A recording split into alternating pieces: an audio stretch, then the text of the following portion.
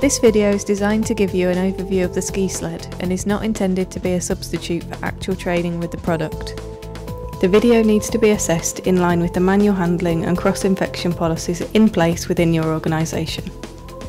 Please bear in mind that although the video has been filmed within an NHS hospital, the equipment has been designed for use in various types of buildings where the available space is quite often very limited. Any manual handling techniques used within the video are merely suggested methods to move non-ambulant persons in an emergency. It is accepted that there may be other more appropriate alternatives on some occasions and within slightly different environments to those portrayed. The ski sled has been safety tested to a maximum weight of 160 kilograms, although the maximum load to be pulled downstairs should be advised by your manual handling advisors.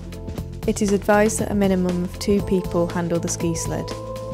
As a general rule, the maximum weight being pulled should not be more than that of the combined handlers.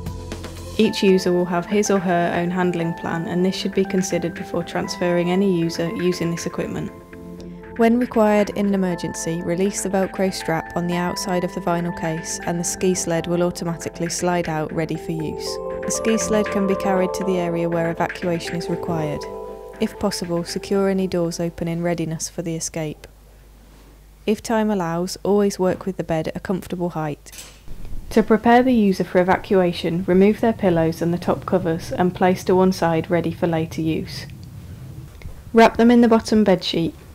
This will help to keep the user secure during the transfer onto the ski sled and adds a layer of warmth during the evacuation process.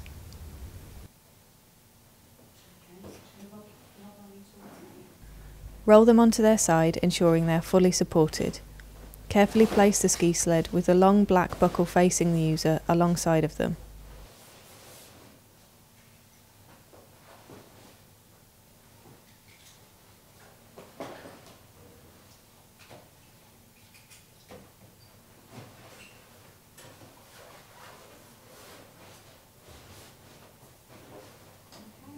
Gently roll them back onto the ski sled and reposition centrally before placing their feet into the foot pocket.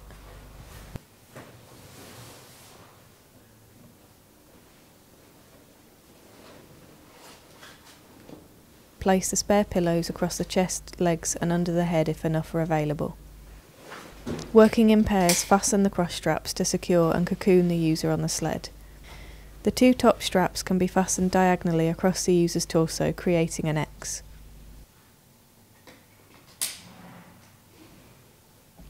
The straps need to be tight but comfortable for the patient. To prevent tripping, ensure the loose strap ends are tucked under the cross straps. Various methods of taking the user off the bed can be used. With a person at each end of the ski sled, take hold of the end straps and move the user to a position where they are lying at approximately 90 degrees across the bed. The person at the head end keeps the straps short and starts to move backwards, allowing the ski sled to touch the floor.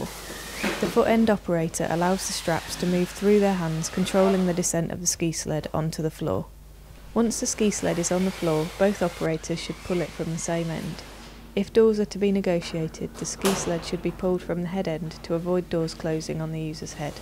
However, it is vital that the user is positioned feet first, ready for the stair descent.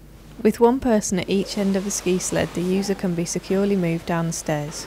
It is very important that the person at the foot end keeps the pulling strap short until the upper part of the body has come over the top step. This helps to prevent excessive bending of the user's hip and pelvic area. Once the weight ratio changes, let the foot end come into contact with the stairs.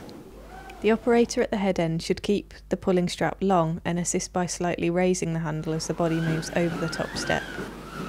When reaching the half landing, it's important to steer a wide course so you do not encounter problems with the central pillar of the staircase. If needed, the cross straps and side handles can be used to position the ski sled. The foot end operator controls the speed of descent. Communication is fundamental to ensure the head end operator does not overbalance in an attempt to keep up. Once the user has exited the building and reached a point of safety, the cross straps can be loosened to ensure the patient is comfortable. The ski sled can be wiped over using antibacterial wipes. Ensure that it is dried thoroughly before storing back into its case. If you have any questions or would like to request more information on the ski sled, please contact Spectrum Healthcare.